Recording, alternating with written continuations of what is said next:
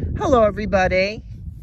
I am going to introduce to you and demonstrate the National Geographic Power Rocket, which I have right here. This is a toy rocket that can fly up to 200 feet or 61 meters in the air and land safely. This rocket is very similar to the Airhog Sonic rocket that I demonstrated several years ago, but what's different about this toy is that the fins of the rocket open up and act as a propeller blade to slow its descent once the motor cuts off at its maximum height. And you can also customize the rocket with one of 3 different sets of decals. I put the red ones on, but only use one set because you don't want the decals to add weight to the rocket and interfere with its performance.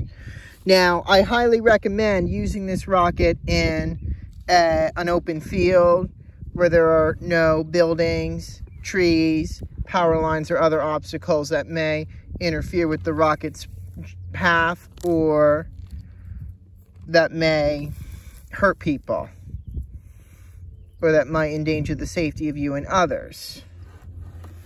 This rocket allows you to launch it 20 times on a single, up to 20 times on a single charge. Now there are 3 modes which are selected by pushing the power button a certain number of times.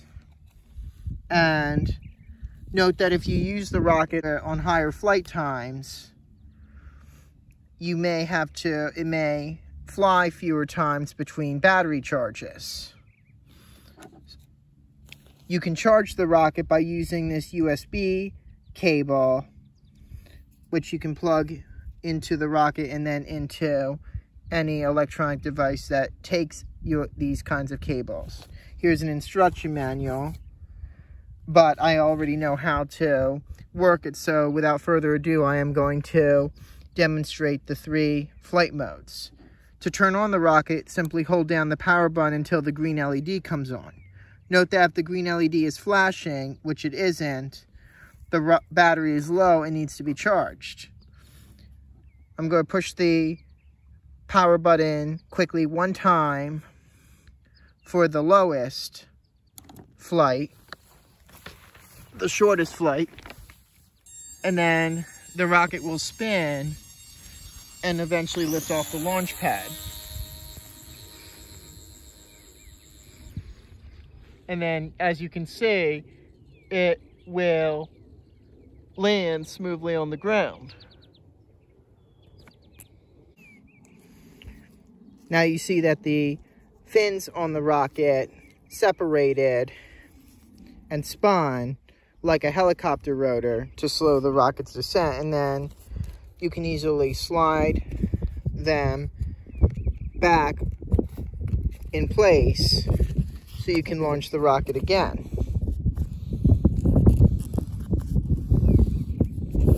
Might be a little bit it's a little tricky for me to do this one-handed, but now the rocket is back on the launch pad.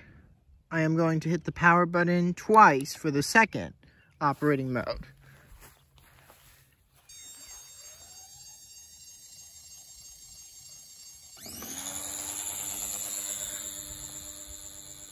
Now it seems like on the second operating mode, didn't seem to have any trouble that time.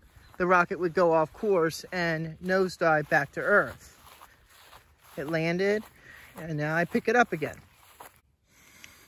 All right, I am going to place the rocket on the launch pad and do the 3rd and final mode, the biggest one. Hit the power button 3 times and get ready.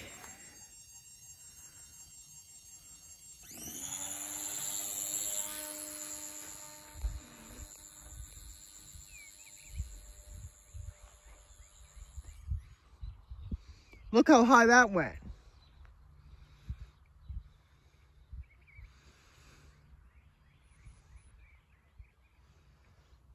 Hey, it also landed upright. What are the odds of that? Let's get our little rocket here.